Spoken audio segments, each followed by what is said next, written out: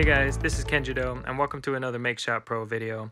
So I've been wondering, have you ever had the burning desire to draw one of the Pokemon characters, Jigglypuff? Well, neither have I, but the simplicity and the shape of this character makes for a great vector graphics tutorial project. So that's what we're going to do in this video. Disclaimer, I'm not making this from memory, but I have a reference image. We'll be using only PaintShop Pro, primarily drawing with vector graphics shapes and doing a little bit of hand painting for the shadows. And the video will mostly be a time lapse, but I'll slow it down when introducing specific techniques. So let's get to it. Okay, so to start out with, I created the background with the art and media layer brushes, primarily the watercolor one, and this was actually really just a whole lot of experimenting. I'm not really a pro with the art media stuff, but I figured I'd give it a try just to give more of a textured, painterly look to the background. You can see I'm trying to blend the middle. It didn't quite work out the way I was expecting it to, so I ended up painting with white and then just blending afterward. The background could have been done in vector graphics. It probably would have taken a little bit longer. I would have had to have found another reference image. But this seems sufficient. Just a little bit of grass, a little bit of blue sky for the background for our Jigglypuff.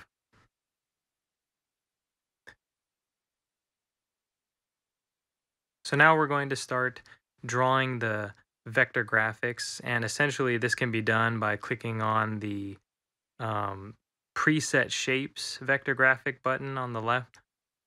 And you can see all I'm doing is working with ovals, and the basic body shape, I made a perfect circle because the Jigglypuff's body is perfectly circle. And the easiest way to do that is when you're dragging the shape into view, if you hold down shift, it'll force the object to have square dimensions. So that's how you can create a perfect square. And right now I'm just adding a bunch of ovals for all the different parts, and you'll notice that I'm very specific about what layers I'm putting them on, and this allows me to hide or bring to the front or basically control whether something's in front or behind in the Jigglypuff. And you'll see that beyond just general arrangement, it'll be really helpful when we have to get into painting and doing other things. But right now, really all I'm doing is just getting a general sense of where all the major pieces fit and adjusting accordingly.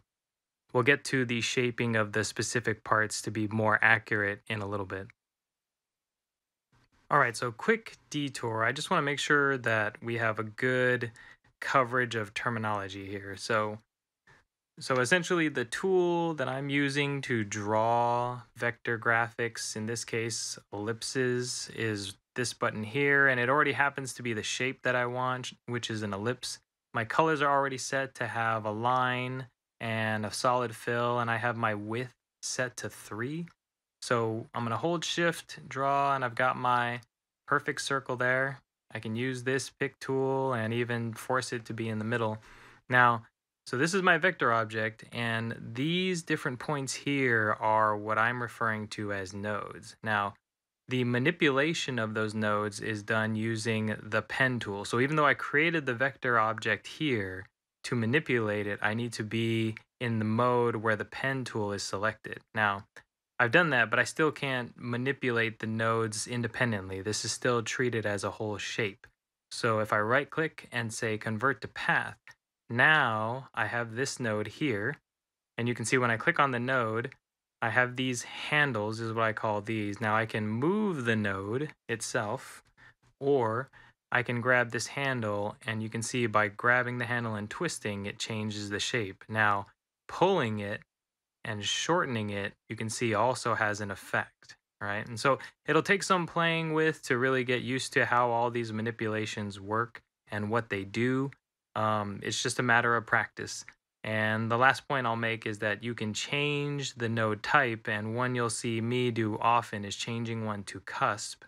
And what that does now is it allows me to bend one side independent of the other, and this is most commonly used to try to create these nice sharp corners. So now that I've manipulated this shape, when I go back to this mode, I can still treat it as a whole object, move it around, rotate it, do whatever.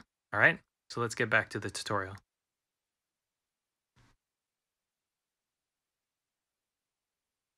So now we've entered the stage where we're starting to form the shapes. And the most important part is when you select one of your vector graphics that you right click on an edge and choose convert to path.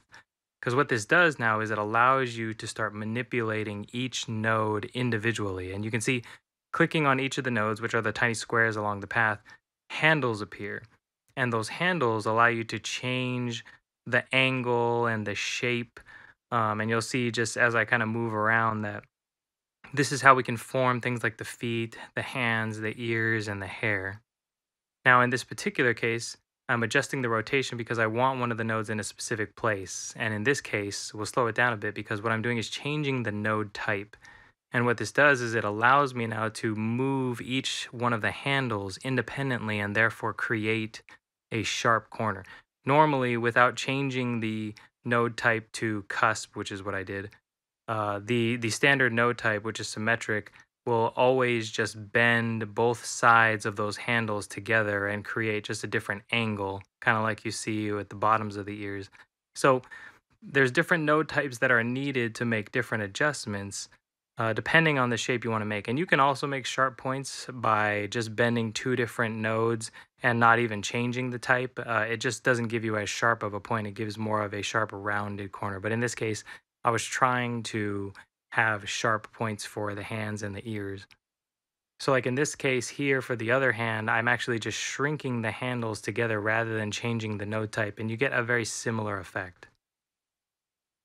So now I'm going to move one of the hands back because I realize in the final image it makes more sense for that hand to be behind the body rather than in front. And you'll see when we start trimming down some of the edges why this makes sense.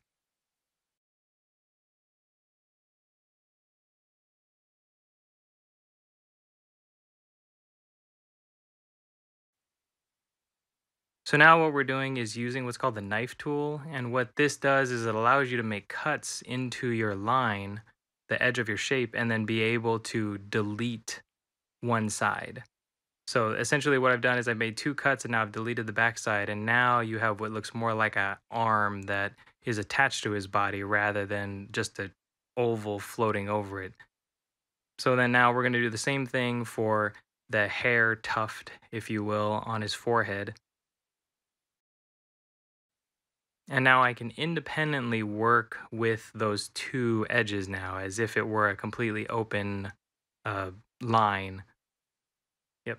Adjusting the nodes, adjusting the handles on the nodes just to get the exact shape that I really want to create for the hair. So in that case, we cut a sphere up and then reshaped it. But then next, what we want to do to create a little bit more of a sort of a line that indicates the hair pattern, we're going to draw a new line with the pen tool and use a Bezier curve. And in this case, I'm using two steps because I wanted to kind of do an S shape, and you can only do one bend per line segment. So I'm using two line segments to create it. Now, I wanted that line to kind of curve and point at the other line near the back of his head. So I redid that line so that that point kind of matches a little bit better. So now we've got that nice little bangs tuft on the Jigglypuff.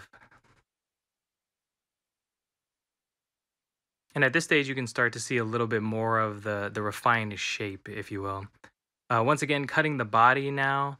But one important thing that if you make two cuts and there's no node in between those two, then you won't be able to delete it because you have to be able to select the line that you want to delete. So what I did there was made two cuts, added a point by holding control and clicking on the line, and that adds a new point, and then you can delete it.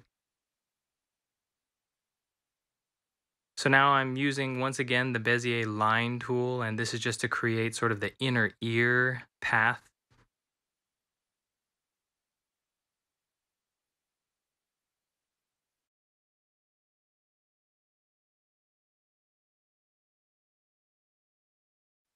Doing it for both ears. You can see there's a lot of manipulation with just the nodes and adjusting the handles.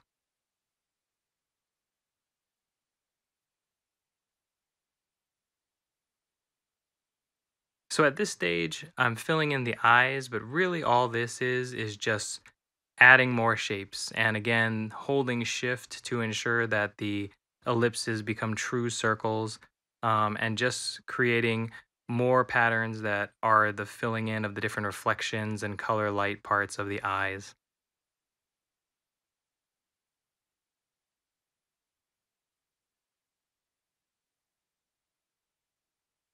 Using some cusp nodes there to get the sharp corners.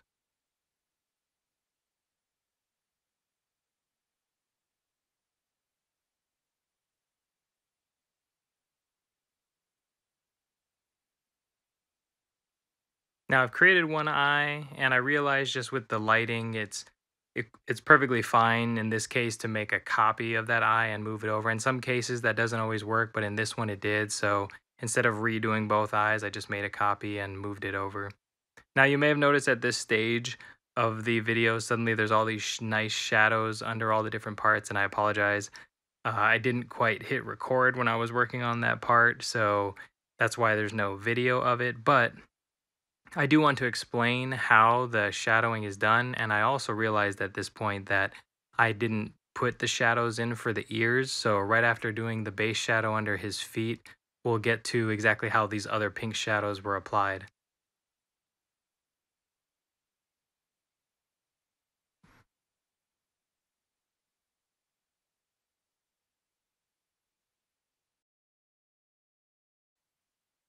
So here we go. To do the shadow coloring, essentially what needs to be done is with the object picker, you have to make sure you have the right object selected. In this case, it's the inner ear, and use the selection tool, magic wand, and you click on the color region. So in this case, it's the gray. And then what happens is you create a new raster layer above that. And with that selection in place, now when I paint, it's restricted to the region identified by the selection. So I can't paint outside of that region, and I can just keep my brush work focused on the direction that I'm painting in and not stopping within the lines. So to repeat that for the second ear, go to the vector layer, use the magic wand to select the gray, then go back to the raster layer, bring up the brush tool once again, and then now I can just freely brush and not have to worry about going outside of the lines. This is equivalent to, like in Sketchbook, what they call locking transparency, essentially just restricting where you're painting to make life a little bit easier.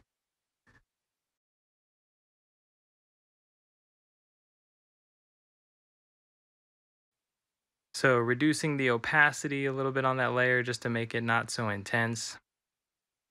And there you have it. There is our finished Jigglypuff.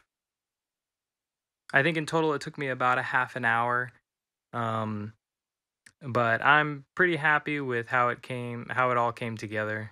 So we covered a whole lot in a very short period of time, a whole lot of different elements of vector graphics. The main topics we covered were basically creating the preset shapes, forming them with the nodes and handles, drawing lines, and then ultimately being able to paint using selections off of the vector graphics. So as you can see, vector graphics are pretty powerful. I had some fun with this tutorial and drawing this little guy. I hope you were able to learn some stuff. As always, if you have any questions, go ahead and post a comment, and if you'd like updates, go ahead and subscribe. That's it for this one. I'll see you guys next time.